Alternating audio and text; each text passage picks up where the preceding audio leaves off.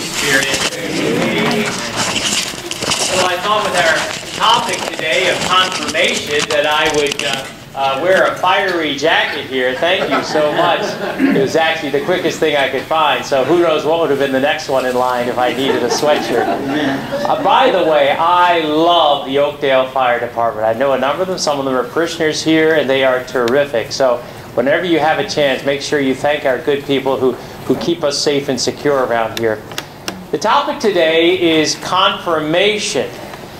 And I wish to go at it in a particular way, a somewhat practical way, really. And that is this. I have a goal that this parish, Transfiguration Parish, be a dynamo of spiritual life. A place where the power and life and the graces of the Holy Spirit are very, very alive and active. I'll say a little bit more about why I think that's important. But I just want to make clear that this is not a mere sort of theological and theoretical exercise. I want the Holy Spirit here. I want everyone who walks in here to experience the light, the grace, and power of the Holy Spirit.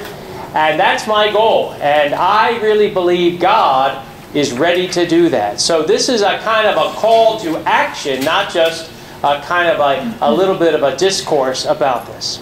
Let's take a look at what happened when the Holy Spirit was given to the first disciples. We could have a long list, but let's talk about just a few of the important elements. One of them, the first one, was the praise of God. These folks came out of that experience when the tongues of fire fell, and their first response was to praise God. And that might seem kind of bland and kind of to be expected. But I am convinced there is power in praise. Tremendous power. Many of you, just about any of you, who ever come to me for confession, if you come to me all grumpy and down and out, who knows what else, you'll know that one of the things I say to you is, God wants to give you a beautiful spirit of gratitude and praise. Because one of the things that happens when we really have a habit of giving praise to God, and by the way, that beautiful distinction is very helpful. We thank God for what He does for us, and we praise God for who He is for us. And the beauty of that is you're having a bad day, you can still praise the Lord. Feel a little sick, you can praise the Lord. No heat in the church, you can still praise the Lord. All right? Praise doesn't have to go up and down based on those things. All right? Because God is God on a rainy day, a sunny day. If you're having a cold and none of that, God is still doing great that day. And you can give praise to God's greatness on any day of all. So that's one of the first characteristics when the Holy Spirit. We'll know the Holy Spirit is having His way at Transfiguration when people are eager to praise the Lord. And they don't sort of look at you cross-eyed when you say, praise God. They go, of course, let us praise God. That is one of the first signs of the presence of the Holy Spirit. The second sign is courage. And a very particular kind of courage as seen at Pentecost.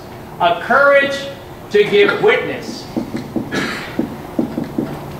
And I believe that we at Transfiguration are meant to be sharing the good news of Jesus Christ with many more people than we do. Looking for opportunities for that. Not having to do it reluctantly. Oh, I hope I can get through my whole day without ever letting people know I'm Catholic.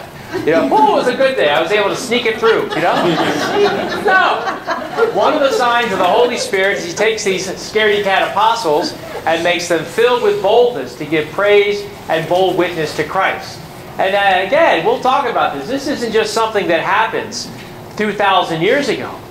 You have young people, perhaps, very young people, who have the power of Christ and the Holy Spirit in them. They will give witness. They'll tell you. They'll tell you in childlike terms, but I hear they come home from church and they're eager to talk about what God did for them at church and so forth.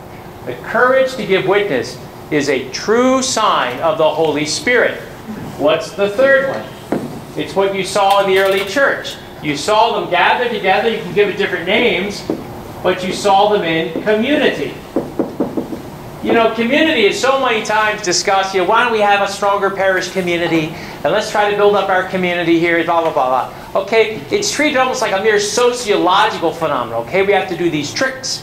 that everyone learns are good. Okay, we're going to have some ice-breaking games. Okay, community is something that the Holy Spirit puts in our hearts. And He puts it into our hearts whether we're outgoing, whether we're shy, whether we're into people, whether we like small group discussions, whether we are allergic to small group discussions, all right? It's a God-given gift that comes to us. You know, I've said to many of you that, you know, my father suffered from social anxiety disorder. It was very difficult for him to socialize. He didn't come to my ordination. He didn't come to 2 of my siblings' 4 weddings and so forth, all right? All right? Very difficult. I have very strong respect for those who struggle with different sorts of social anxiety disorders. But this might strike you as a big deal. But he came to Mass every Sunday until finally he had his stroke at the age of 87.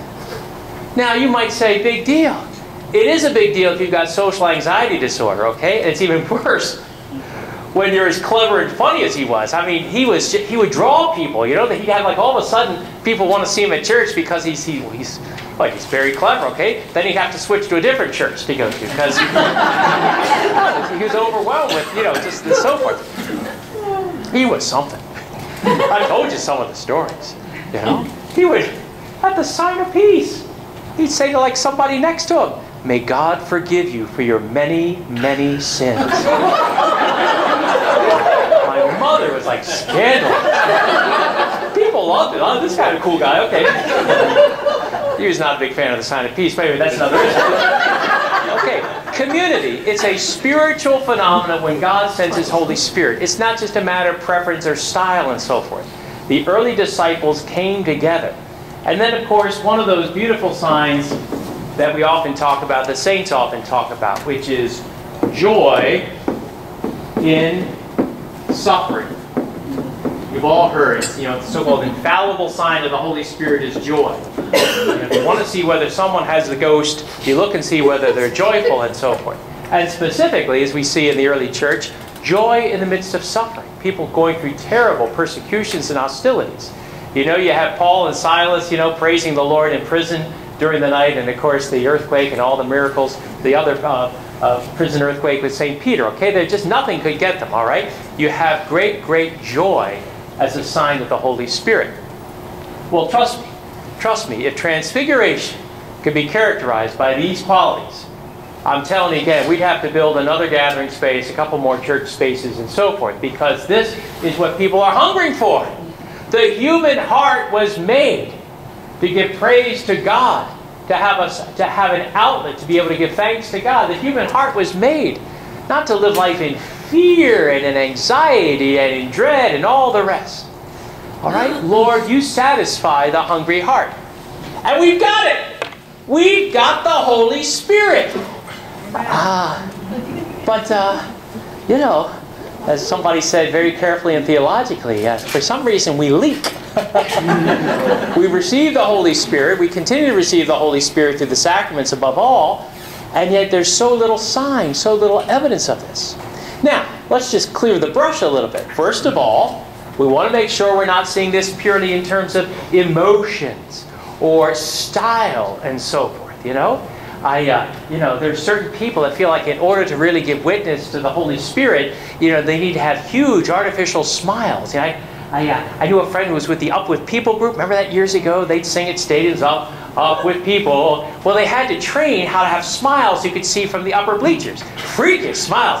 You know, if you're within 100 feet, it's like, stop doing that, okay? This is demonic and so forth, all right? So some of us feel like if we're going to give witness, we have to have a very outside, styly thing. And some of us like to do that, but many of us don't, you know? In fact, I have been touched by some very, very quiet people, very unprepossessing, who actually show witness to the Holy Spirit. This is not a matter of show. This is not a matter of outside style and so forth. I just want to note that. The second thing I want to note here is that it's not something with high drama. You know, sometimes I would find, as I would be a part of charismatic prayer groups, it was like you had to have a union card from the drama society and so forth, you know? Just like too much, you know? How are you doing? Oh, let me tell you the 32 and a half things God has done today. It's like, Okay, I don't think I need that very much. All right, very good. All right, little TMI spiritually. All right, so we're not talking about a drama thing. That's a sign the Holy Ghost is in you. The life is full of crashing waves and earthquakes and Beethoven symphonies and so forth. All right, much of the work of the Holy Spirit happens in a very quiet way, and we should make sure we're not down on that or think that that's wrong. I've told you before. My Aunt Weezy said it best. She said the Holy Spirit is very shy. The Holy Spirit is very shy. You have to look for His fingerprints. If you learn to look carefully, you can see signs of His presence. But He could do it. He is the Holy Spirit, but He doesn't typically say, listen to me, look at me. I want to draw a lot of attention and so forth. So I want to clear away some of those preconceptions that we might have, those misconceptions we might have.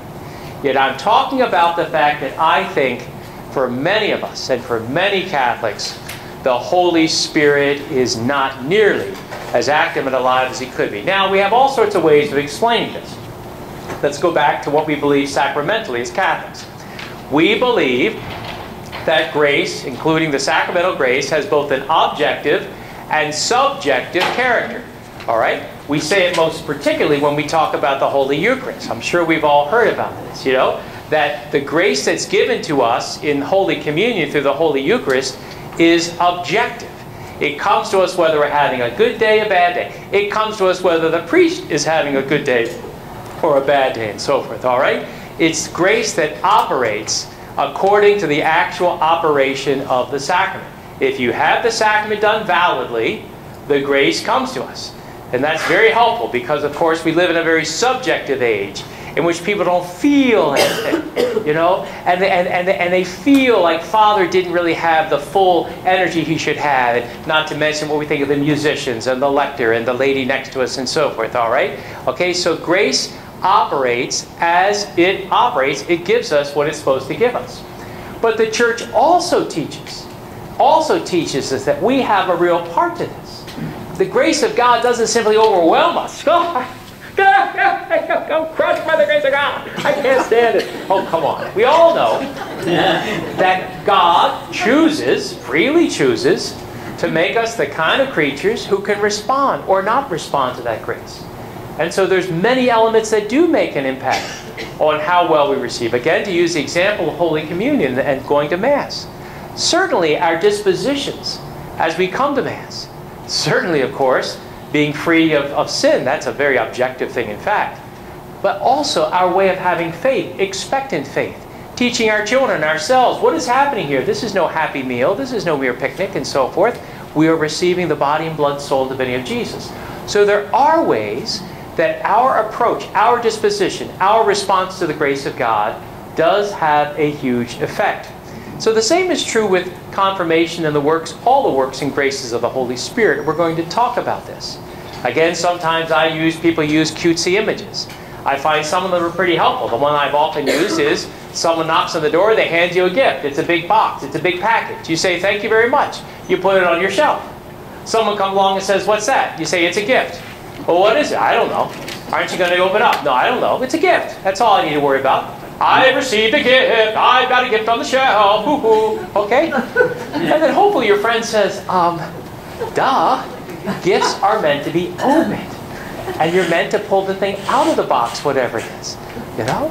If we have a catcher's mitt for baseball in the box up there, it's wonderful. Yes, you truly have a catcher's mitt, but it's not doing any good for you until you take it out and use it. And that's not a bad way of understanding what happens with the Holy Spirit given to us in the sacraments, including the sacrament of confirmation. Now, let's go back for just a second. This is not the most important thing, but I think for some of us, we've got to get clear about this. We talked about the community, and I want to say for a second that part of the reason why this is a good talk to give not just to you, and also to you, and also to you, but to give to us together, is as a reminder that in most cases, people are open to as much of the Holy Spirit as the people around them. Did you get that? People typically are as open to the breadth, the width of all the variety of the acts of the Holy Spirit according to the people around them. By the way, including the saints. This is one reason why everybody, including every child, should read lots of saints' books. Because it's when you read the life of Felicity and Perpetua and their martyrdom and so forth, that a child reading that, who might normally be a scaredy cat, suddenly reads and learns, wow, I don't have to be afraid, that I can be strong and courageous. It's true with reading about the saints. It's true about being together with each other. Let me give you another example. Back when I was active in the charismatic renewal movement, again, it was very interesting because I got around. I was down in the South, and I was in the Midwest. I was all over the place. And those different charismatic prayer groups, all praying, it sounded the same. We pray for the Holy Spirit. We pray for the gifts of the Holy Spirit. So, well, surprise, surprise, what actually happened in most of those groups was, if that was a group that had people speaking in tongues, surprise, surprise, the people who were prayed with for the Holy Spirit, they began to speak in tongues more frequently. You had another place where people perhaps had very expressive praise, and they were very able just to give worship and praise to God freely. Surprise, surprise, people who received the Holy Spirit baptism, blah, blah, blah, they had that quality too. Now, you might respond cynically and say, well, this shows it's all a fraud because, it's all the power of suggestion and so on. Well, there's plenty of that around, including in spiritual groups, so don't get me wrong about that. I could really tell you stories if I had something more than water here. But, but the fact is that for most of us, most of the time, we expect as much of the Holy Spirit as we see happening around us. This is why, to put it in a global perspective, and some of you have traveled enough, you know this.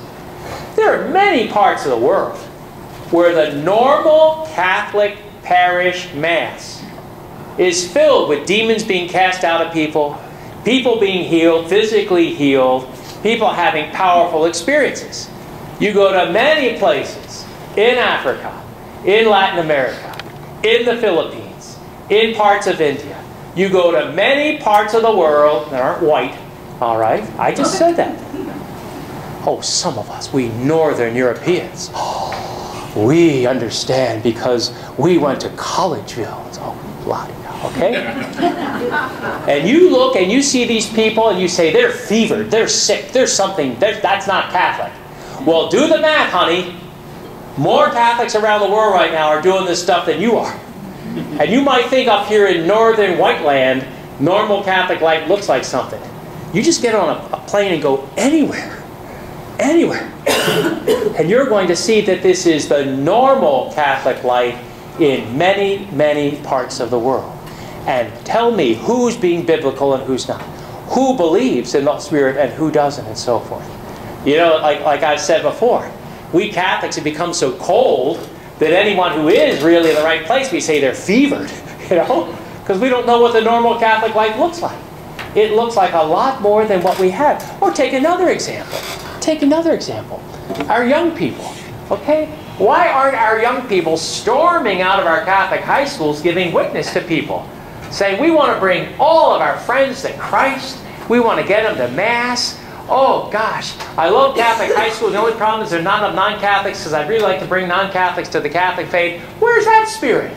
And why not, okay? And of course, you can press my button anytime. We confirm these young people. They walk into the cathedral dressed nice, looking a little like diffident, They walk out of the cathedral, still looking nice, still looking a little diffident. And what the heck just happened? Oh, Father, they received the Holy Spirit. Yes, they did. And I just said it 5 minutes ago. The grace of the Holy Spirit has been given to them. But do we expect anything? Well, Father, I would hope that, I don't know, somehow God would touch them, their lives are a mess, and they just, oh,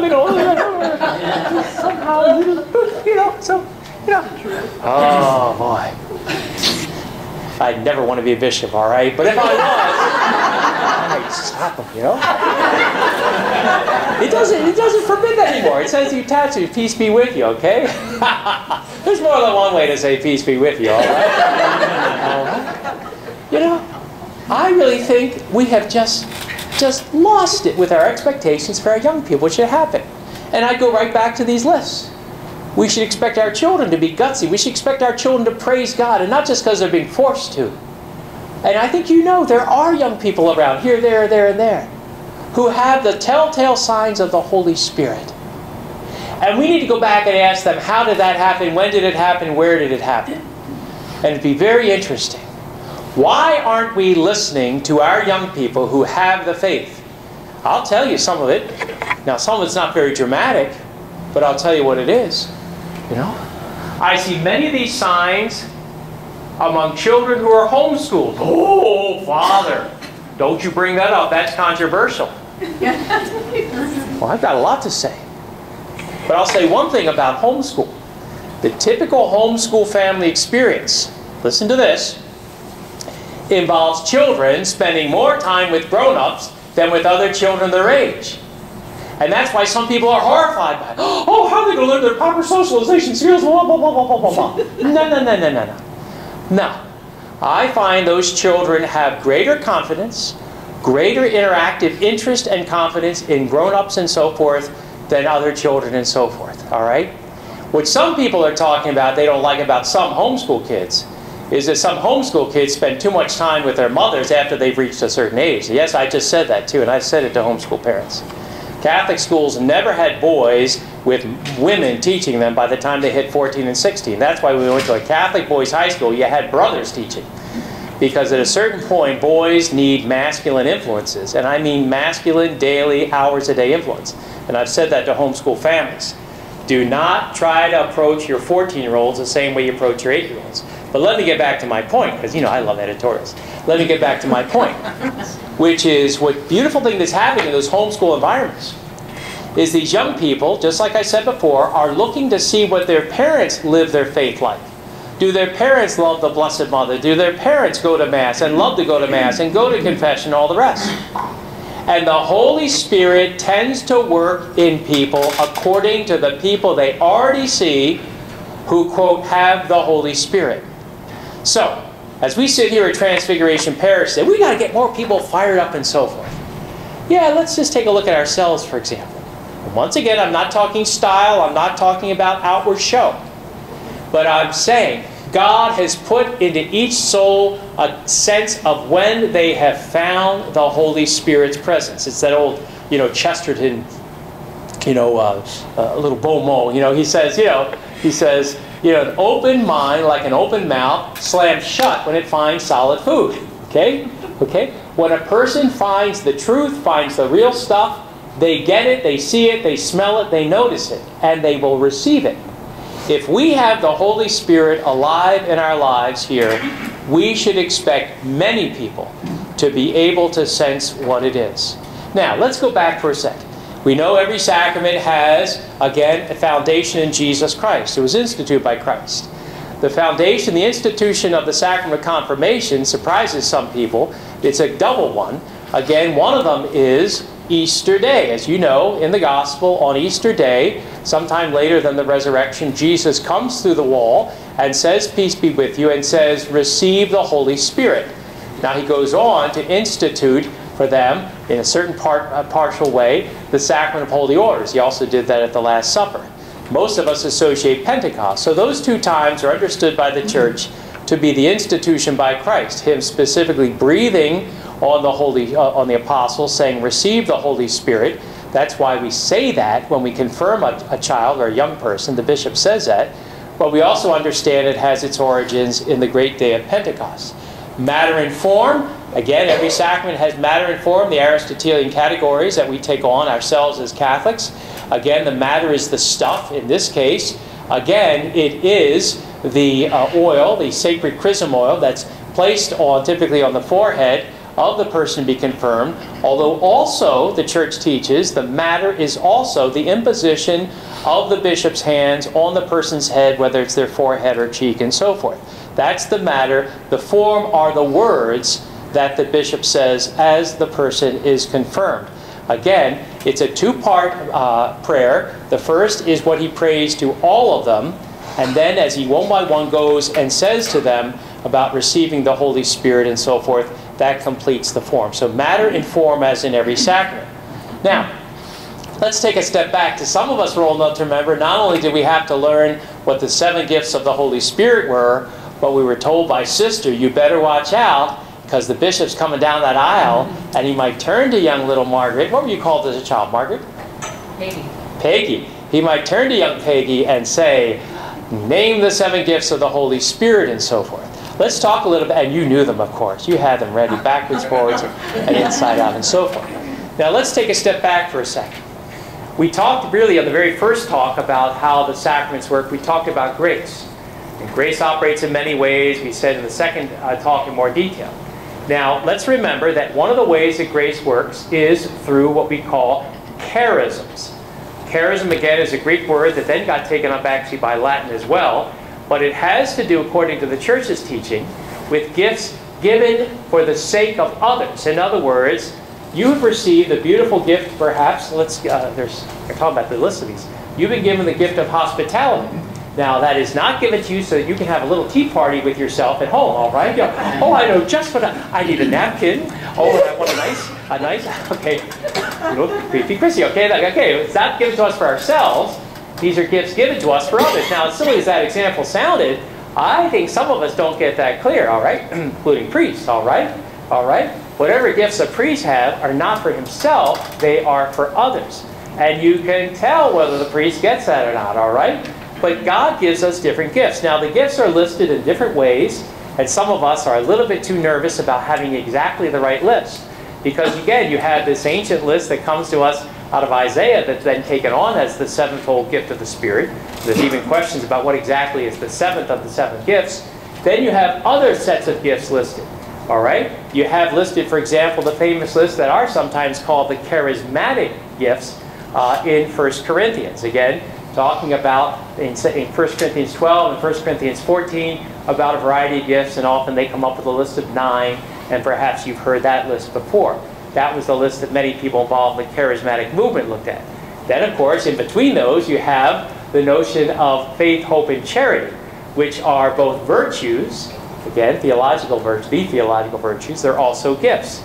Each of you receives graces and gifts for faith, hope, and charity with every sacrament that you receive, all right? Now, then you have other gifts that are listed. Again, St. Paul, you don't ever expect St. Paul to just keep things nice and tidy, okay? Dream on, sister, all right? Okay, at one point he has a set of lists. Some of them have to do with certain kinds of leadership and ministry. Some he is called to be apostles, some prophets, some evangelists, some teachers, some helpers, and so forth. You see a variation on that elsewhere. Now, please notice, though, that what he says explicitly, he says, these gifts are given for the building up, he uses that phrase a lot, the building up, the edification of the body of Christ. I love the fact that the Bible is so architectural. Isn't that great? Right. Lots of good images there, all right? So, here's the point. God visits Transfiguration with his graces. And he does so because he's got a plan. And he needs some workers. And part of the reason why the church is so weak in so many places is because he's been expecting you over there to do some things. And you've either said, oh, not me, I am not worthy. Oh, you know, I can't do that, and so forth. So then the Lord, basically, the Lord says, fine, God bless you, I'll put you on a shelf and I'll come back and talk to you in a couple of years and so forth, all right? Now, in many cases, those charisms are related to our vocation. This is not a talk on vocation. I'll give one of those in a couple of weeks. But let's be clear. God gives us what we need to be a good husband, a wife, a mother, a father, a priest, a celibate religious, and so forth, all right? That's a very important point. And I say it because I used to have to say it a lot to my seminarians. You know, I said to someone, I said, now you have to prepare, go ahead and study, and get holy, and keep going to confession, and all that kind of thing. But, trust me, many of the graces that come to you as you get ordained a priest. And that's true of marriage as well. It's true of being a mother and a father. And most of us here who are moms and dads know it. You say to yourself, I wasn't sure I could handle kids, you know, especially that first one, and then and also that second one, and then there was a third one, and so forth. All right, yeah. And perhaps there were many struggles of different kinds, but you also saw God give you graces. Now, one of the reasons I mention this is because God doesn't just give permanently His graces. You know, when I became a priest, people get all sorts of spiritual. But Bill, you know, didn't God give you graces to be an architect? And are you burying your talents in the ground like the Bible says not to? Oh, okay. God gives each of us far too many gifts and talents ever to use at the same time. And every once in a while I meet a Catholic who is obsessed with this. Well, you know, I can play the guitar, and I also seem to have the gift of leading small groups, and I just got to use all of these gifts, otherwise, you know, otherwise what? You know? Otherwise your ego won't get inflated like it is right now, okay? And more to the point, God gives His gifts maybe for the next 6 months while your husband's going through a terrible illness, and God gives you strength beyond your own strength to care for him. And that's not your style of doing it, but somehow you're able to do it. And it's not forever and ever. You know, part of my joy in getting ordained at the age of 39 is to look back on all kinds of things I used to do before this. All right? Bye-bye. Oh, bye-bye. You know, and some of them I still do, you know. But many things I used to do, I used to be good at. I don't do them anymore. And I'm okay with that. Some of us are very clingy with gifts. I have my special gifts. And careful, careful. You know, I told you before, I was a part of our brotherhood where we purge our clothing once a year. If you didn't use it for a whole year, give it away. A great idea. A great idea. A great idea. Take a look at your closet. If you've been through a complete cycle of spring, winter, fall, summer, okay? You never wore that sweatshirt, give it away. Oh, give it away, all right? The same can be true some ways of gifts.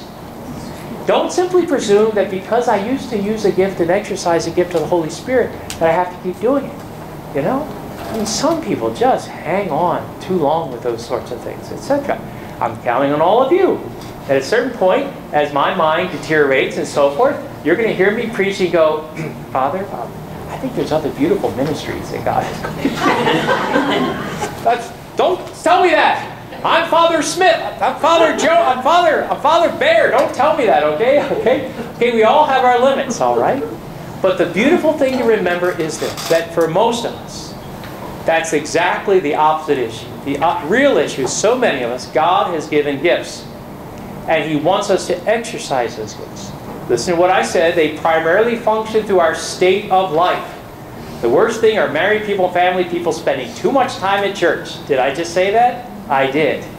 Watch out for that. What are they escaping? Why aren't they home more? And so forth. Just like, by the way, just watch out for any priest that just seems to be flitting here, there, and everywhere. You know, why isn't he ever just like at church? Why can't he say Mass every day? What is he doing that he can't say Mass every day? All right? Our gifts flow out of our state of life. The second thing to remember is this, is that gifts are not our possession. I don't take it, lock it in the bank forever and so forth, all right? You know, God gives His gifts as long as He wants, when He wants, and so forth. Give thanks to God when He gives them to you, and give thanks to God when He takes them away. That is how the Spirit works. Now, the next thing I want to say briefly about confirmation is this, is that, again, to go back to this notion, and where's Justin? There's Justin. He knows this. That our typical approach is this. Let's say in the case of, you know, we're going to have a bunch of 8th graders confirmed. Okay, let's say we have, how many do we have getting confirmed this year? Around 50. Around 50, all right? All right, 50 young people getting confirmed need at least 50 adults actively working with them. They need 50 strong Catholics, 50 committed witnessing Catholics, Catholics that you can point to and say, be like him, be like her, be like them, and so forth. Where did we get this notion? Again, that we hire some guy over there to play basketball and help them to be confirmed. Or even, oh, we're going to have 1 or 2 extra catechists. We've got Ralph Pierre here. He's helping and so forth. Where did we get that notion? Again, at the risk of being redundant, let me remind you of every form of initiation that cultures have ever had. The most famous for us more recently was when Roots came out. If you ever read Roots, okay? What do you have in that account of his origins? Again, the young men of their tribe were taken away at night quite violently, taken away by the elders, taken away from mom, and taken away from all their familiarity. They were taken outside. The sociologists called elimination, meaning taken to the edge. Okay? They were taken to the edge and they were initiated through a whole series of ways in the way of their tribe. All right? They were brought into the lore, the traditions. They went through all sorts of training and practicalities and so forth. Then they went through some initiations, and when they came back as adult members of that tribe. They looked different. They were expected to act differently. And that's how every culture brought young people into adulthood, into maturity, and so forth. You had religious orders. You go off to join the order, whether it's a nun's group, or brother's group, or priest group. What do? You first of all get a different haircut. They shave your head or do something, because hair is huge. If you don't think hair is huge, you haven't been around young people enough, all right? There's special hair done their special way and so forth. Nope, you get out of it. You're given a different way of dress. Dress is very crucial. You never step in and dress the same way as you did before you entered into those religious orders. You get a new name, all right? You know, you're given a new name. When you join that religious order, you are becoming a new person. And you expect it, outside, inside, a whole way of life, a whole detail. How about if you join the army, the military? They change your hair. They change your uniform. They change everything. And they teach you the most ridiculous, stupid, worthless things. Why? Because you're starting to think like a new person. And everything is different for you. It's even true with sports. Football perhaps more famously. But all the sports teams that take it seriously. When you go for Hell Week in August, why do they call it Hell Week? Because the coaches are going to have you live a different life. And you do not call mommy. You do not go running home with tears. But instead, you're going through a whole new initiation in how you're a member of that team and so forth. Every culture got that until ours. Until ours. In which we have a few little like relics of all that. Little like evolutionary tailbones. All right, we're going to take these children on an entire 24-hour retreat. Yes. And they might bring their cell phones. We hope not. Oh, we hope not. Okay. And they're going to live exactly the same way. They're going to hang with their exact same 3 friends they always hang out with. They're going to sit in the corner and smirk and so forth, you know. But this is the all-powerful confirmation retreat. Woohoo! You know? And this is going to transform them. No suffering involved, no change, no formation and so forth. But shazam, they're going to come back as these marvelous things that we want them to be. Oh, come on. Come on. Let's decide we're not even going to expect much with that, okay? Let's decide right now we're just cheating them, you know? As I said at Mass over there, we don't believe that grace is free. We believe that grace is cheap. All right? We're going to give them a little tiny retreat, a little this, a little that, ask them to wear a red tie, confirmation. Oh, isn't that something? Yeah. We need to ask ourselves, are we prepared? Are we prepared to do what it takes to give our young people a fighting chance to experience a measure of all the graces that God has? Grace for holiness, grace for conversion, grace to give witness, grace for joy in suffering. I think if we really want to do it, it's not actually a mystery about what we do. I've told you before my solution. One of you is going to win the lottery. You're going to give me your $35 million. I'm going to go out and buy Confirmation Island in the South Pacific, all right? And we're going to fly our young people there, all right? No cell phones, none of that stuff and so forth, all right? They'll be there for a month and get radically initiated. And then when they come back, we will treat them differently. We will treat them as adults. Now, let's not whip ourselves. Part of the problem, as you know, is that there was a time in this world when a 16-year-old really did become an adult. A 16-year-old did get married. A 16-year-old not only joined the army, but they joined religious orders and so forth. They started a family, they had a job, and so forth. And somehow, you know, and I haven't touched, of course, the issue of the age of confirmation. That's another issue. But they expected to be adults. We don't expect our kids to be adults till they're in their 40s, all right? You know, they're just still, I mean, they've got jobs, but still in terms of responsibility, in terms of sacrifice, in terms of, you know, live a life.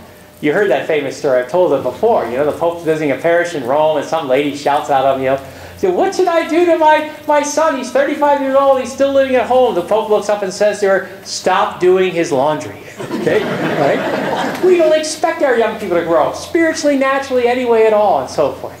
All right? So we would need a very radical revolution here at Transfiguration to see the power of confirmation at work. I know Justin Corder sitting in the corner. He's ready to do that. I know the folks here in leadership. We're ready to do that. And it's going to take that.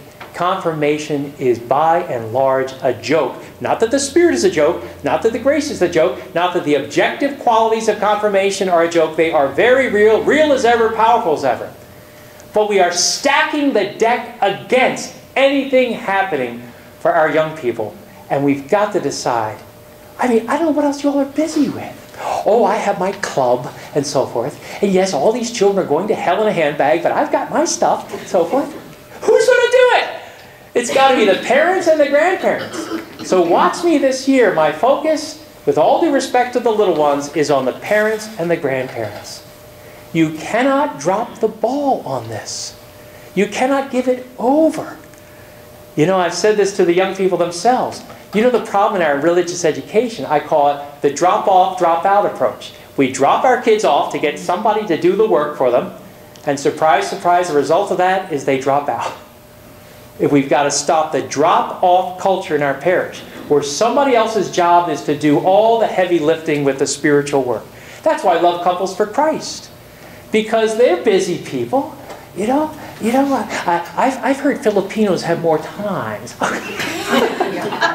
Well, okay, I'm challenging the white people here. Because I think sometimes, oh, isn't it wonderful that they do that? They're into this stuff. They're not into this stuff. They're busy. They've got families. Okay.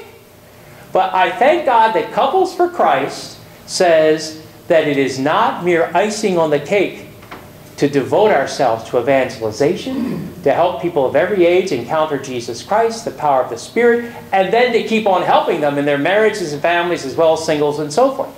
There's a whole number of groups represented here that are doing that, and I thank God for you. Because this is what it's going to take. It's going to take not dozens, but hundreds and hundreds of Transfiguration prisoners saying, Father Baer, sign me up. I don't know. I'm 66. I don't really enjoy being around kids more than Christmas and so forth, But if you need grandparents to help bring the Holy Spirit to these young people, I'll do it. We need hundreds of you. If we've got 50 young people being confirmed, we need a lot of you. And of course, we need to work and pray for our parents and grandparents especially. This is a revolution, okay? It's going to take a lot. It's very costly. Grace is not cheap. But I'm convinced that the Lord wants Transfiguration to be a place where people get transfigured. You know, when I got that call from the Archbishop, I said, cool. Cool name. Now, I would have been happy with, St. Hedwig and so forth. Look up her life and find out. Oh, okay. But when I heard Transfiguration, I thought, there's something here. There's something here. Jesus Christ shining in us first. And then Jesus Christ shining through us. And later on in this conference, we're going to pray for one another. We're going to pray for a deeper outpouring of the Holy Spirit. Yes, the Holy Spirit, I know He's in you. Yes, He's in you. We're going to pray that you'll let Him out. That you'll take the lid off. That you will stop telling God what He can do and cannot do. Stop that. Stop that. As a priest, I learned not to do that, all right? There are so many things that God calls me to do that have nothing to do with what I learned in seminary, have nothing to do with what I prefer to do, I take these tests, I come out as an introvert. In fact, the vast majority of priests are introverts. Vast majority, all right? Okay? And an introvert prefers not to be speaking on a Saturday morning with all of you wonderful people and so forth. Sorry. We've all got a job to do. And we're going to be praying here at Transfiguration. Not just that you get sprinkled with a little Holy Ghost dust over here, and you get a little blessing over there. We're praying that just like in the Acts of the Apostles, the Holy Spirit would rock this place. Not just the first Pentecost, but there's a second Pentecost in the Acts of the Apostles. There's all kinds of things happening here. Over and over again. That the Lord would shake us up out of our complacency. That the Lord would make this not a perfect place, and certainly not a perfectly organized place, a smooth place, but a place where the Holy Spirit is at work. Deeply. Conversion, grace, holiness, all the gifts and graces of the Holy Spirit. Let's decide today, at least. Let's decide today, at least, we will say yes to what the Holy Spirit wants to do in our souls and the souls of our family members and at Transfiguration Parish. Thank you, and God bless you. Because my grandmother, interestingly, I lived in Baltimore, my grandmother once said when I was a child about Hubert H. Humphrey, butter wouldn't melt in his mouth. I think it takes more than just a simple comment. Let me make at least three. The first is this, is that as I said last week, this sacrament has a bit of an identity crisis. If you know the brief history of it, again, people initiated into the early church received what we now call the three sacraments of initiation: baptism, chrismation or confirmation, and First Holy Communion, Eucharist, and so forth. Those three held together in certain parts of the world all the way till the present time. You may know some Greek Orthodox people, etc., and they will confirm and give a little tincture of the consecrated precious blood even to a newborn and so forth as they're baptized. So there are places in the world where children are, quote, confirmed, they phrase it differently, as newborns early in the sacrament. The same is true for other parts of the Catholic Church in which the rituals of the rites follow those parts, especially in other parts than in our Western Roman rites and so forth. Now, as time went on, again, it became, as the church grew, frankly, the issue was, if you look to have, there's some reason why the church believed that a bishop should be the one who celebrates the sacraments of initiation, but as dioceses got bigger and more varied and so forth, and they weren't able to do that, again, what happened was some of the sacraments, especially baptism, which was considered so essential for salvation, it is essential for salvation, they were given quickly and immediately by the parish priest and so forth, whereas the bishop could only come around, traveling as he did, in order to give confirmation. So you began to see the separation between baptism and confirmation happen in some ways because of geography. Now, as far as the age of when that happened, again, it started by being, you know, any kid, anybody, here comes the bishop every 3 years to visit your little mountain hill town. So anybody of any age that needs to get confirmed, whether they're a year and a half old or 8.5 years old and so forth, they would get confirmed. So there was not a particular age. And that's, again, all these things are still true in certain parts of the world where you may not have the ability for a bishop to visit. Then what happened was it was standardized. I think what happened here, say in more recent history, the last 100 years, is this. As you know, the age of reason for receiving First Confession and First Holy Communion was only really standardized around the world 110, 115 years ago and so forth. So children, you know, my grandmother, I think I told you once, she was thrilled. She remembers as a little girl when the Pope, again, a Pope, you know, good Pope St. Pius, not St. Pius, who was it? Pope? St. Pius X. St. Pius X, yes, he was St. Pius. Thank you very much. Pope St. Pius X, you know, it basically reduced the age, and my grandmother was thrilled that she could now receive Holy Communion as a second grader, whereas before it was more typically 4th or 5th grade. Well, what happened as part of that was the great question of exactly how long do you wait until you confirm, and here's where you have the endless discussions. Again, in some cases you say, well, let's go back to my anthropological notion of elimination. Let's have it at some place in a young person's life where they're making that transition from childhood to adulthood. Okay, fine, except you go from culture to culture about every 10 years, that age differs. I told some of you at Mass that the recent surveys are that the typical person is leaving the church, young person is leaving the church at the age of 13, 7th grade. You would have probably guessed high school or college. Right? It used to be high school or college. Now people are dropping out in part because parents don't go to church, much less make their kids go to church, etc. So when do you confirm? If it was when they're going to have to start to stand up for the faith, okay? That might be around preschool these days, all right? So that alone. Then there's the other issue of, do we have a sense of vocation here? That this is, that when a child starts to think about, what am I supposed to be in life? You want it to correspond, that you receive the Holy Spirit to guide you in your important decisions. Once again, if people aren't getting married until they're 35, and they're not doing it until they find a good place in Bermuda to have their destination wedding and so forth, maybe we shouldn't confirm people till they're 35. So there's many issues around it.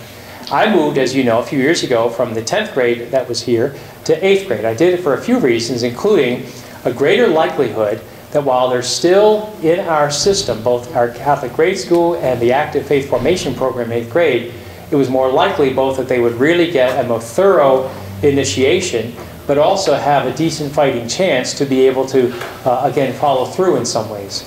Whereas with many high school students, you know, they take a brief break from hockey practice, they go over to get their mandatory minimalistic confirmation program, then they get the official certificate and bye-bye forever and so forth. So there's different issues like that.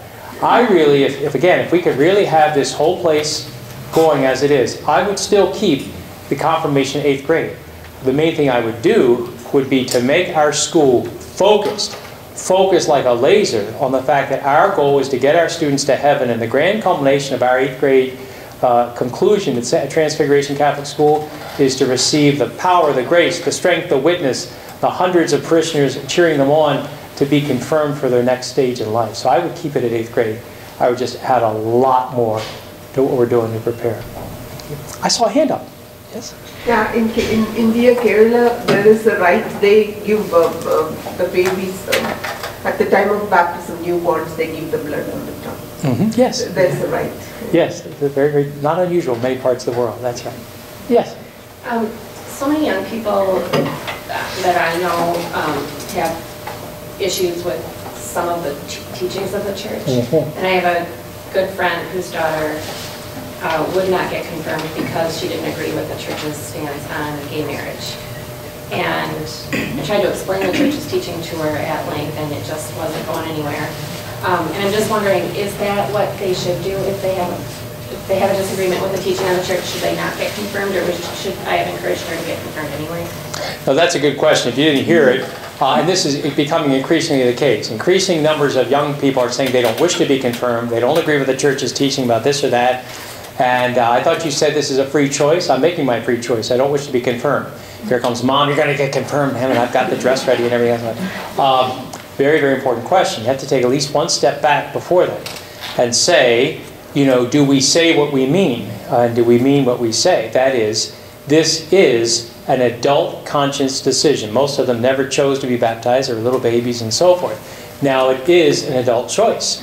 And so I would say theoretically, theologically, you may not force a person to be confirmed, especially if they're of that age. Again, it's a different thing if they're a little one-year-old and so forth, right? Now, the problem with that is, in this age of choice, in this age of, you know, do I wish, you know, Coca-Cola free versus cherry-flavored Pepsi, you know, caffeine and so forth, you know, we're setting our children up to be very superficial about this whole thing. You know, let's use the example. You said, you know, someone doesn't agree with the church's position about gay marriage and so forth, so they don't want to be confirmed. Let's take a few steps back and say, what did the teachers do in anticipating this? You know, a lot of Catholic teachers, a lot of Catholic parents, a lot of Catholic priests are incredibly naive. You know, we just expect these children just to, I don't know what, to ignore all these pressures all around them about these hot issues. You know, you can't do that anymore and so forth. All right. So, you know, I don't want to jump on that child and say, you know, what? You know, you don't automatically believe everything. I mean, like, somebody should have been working for a few years in this direction. So, pastorally speaking, in that situation, because it happens here at Transfiguration, pastorally speaking, I invest in the individual student, their family, their teachers, to see if we can bring about them coming to agree with the Catholic Church's teaching. And interestingly, in most cases they do. It's just that finally someone worked with them and so forth. You know, we got to work with our young people. I mean, hundreds of us. You know, what do you think they're looking at TV and their phones all day long? It's just anti-Catholic, anti-Catholic, anti-Catholic. And so now you young people want to join the Catholic Church, don't you? It's like, come on, people. So once again, we're just going to have to shape the parish differently. You know, I've said this to some of you. You know, when people join this parish now, it's not just like, oh, isn't that nice? Like, hey, you're in the army now. Okay? Okay? What are you going to do? You know, why should we let you in? Isn't that awful? All are welcome. Yeah. No. The days of passive Catholics, it's over. And I guess I wish it wasn't, because, you know, it means more work for us to organize everything and so on. But we've got to do it. So again, we have to take a couple steps back from these moments of crisis and say, where have we not been doing the necessary work? And it involves the parents, the teachers, the priests. Trust me. You know, I'll be honest with you. I'll lay my cards out on the table. You know, a lot of my preaching is for 5 or 10 years from now, when some of the bottoms really drop out of our society, okay? Listen closely to what I preach about all the time. It might be a lot of it is, you know, God didn't promise you a rose garden, okay? To be a Catholic, you're going to have to sacrifice. You're going to have to suffer. You're going to have to stand up. I'm saying that to our young people. I'm saying that to our parishioners. Even if right now they still go over to Hy-Vee and have a cafe latte and so forth, all right? Because I'm responsible for souls. If I see a wolf over the next hill, I can't say, well, he's over the next hill. You know, golly, you know. I can't do that as a pastor. I've got to get the sheep ready for what's over the next hill. What's over the next hill? I mean, come on, folks. You know, I mean, really, do you think no matter who wins this election, we're going to turn around into, it's a big, wide, wonderful world that we live, so forth. What are we doing to prepare our children? I told you about this remarkable family I knew in Akron, Ohio. They said, Father, we're training our children to be saints and heroes and martyrs. And they were. For example, it was up to the children to bake the bread in their families. If the children didn't bake the bread, they had no sandwiches, they had no food. They relied on the children to do certain things.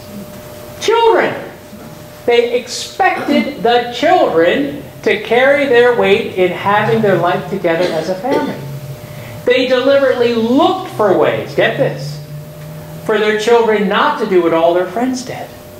They listened closely to what everyone else was getting for Christmas and made sure their children didn't get those things. What horrible fact. They should be taken away from their children. Maybe, unless you're trying to prepare people to be heroes and martyrs. And I really believe that part of the motivation for me in praying and working for more of the Holy Spirit to fall upon Transfiguration is because we're going to need the Holy Spirit. Okay? We ain't going to have all kinds of other things. It's God alone. And we better just get ready for that and develop habits of being able to do that. As much as I hate the fact that we didn't have heat on in the church today, it's something wrong with the boiler thing and all. I thought, think of all those, you see those pictures. Those Catholics in Russia. Those Catholics all over the world. Just the roof. Much less heat and so forth, all right? They've got something to teach us. And what many of them have is a deep, very quiet, they're Russian, you know, deep, abiding sense of the Holy Spirit's gifts and graces. So, once again, let's expect more of the Holy Spirit. Let's really be prepared to say, Lord, whatever you need from me, I want to assist in the grace of the Holy Spirit filling the earth. Once again, thank you very much, and we'll see you next week. God bless you.